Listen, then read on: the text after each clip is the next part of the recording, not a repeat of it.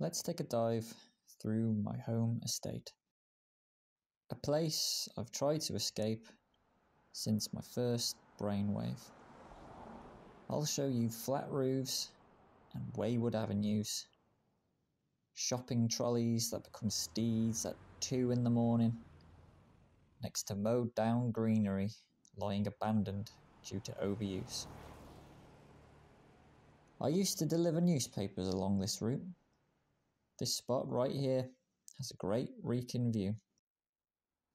Back in my youth, it reminded me of you. New roads, new horizons, new people to meet. Let's keep moving to the end of the street, where a house is sent letters from the wicked government, asking a mother if she's recovered from her own ill head, like her bed is 4-poster when she can barely pay rent. Her pathway displays a name written in cement. Our descent continues with the drop-offs at Mackey's.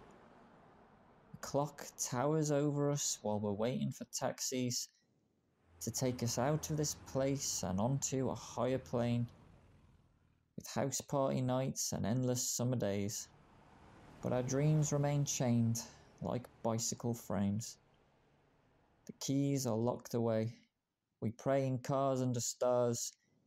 They say we can be anything we want to be, such as royalty or Prime Minister of this great country, if we work as hard as anyone who's born into money.